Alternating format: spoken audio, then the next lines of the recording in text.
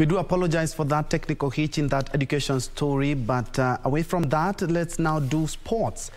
We start with the Safaricom Golf Tour, where it heads to Kitale, Nzoia County this weekend for its 10th leg at the Par 73 Kitale Golf Course. The event has attracted a field of over 170 golfers from Nandi Bears, Kakamega, Kisumu, Eldoret and Kericho golf clubs, with the senior tournament scheduled for Saturday and juniors on Sunday.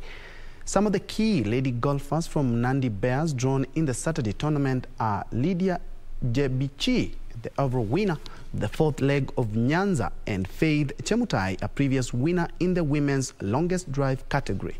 Last week, Kericho Golf Course played the host to the 9th leg of the golf tour. The Safaricom Golf Tour has so far been to 9 locations across the country.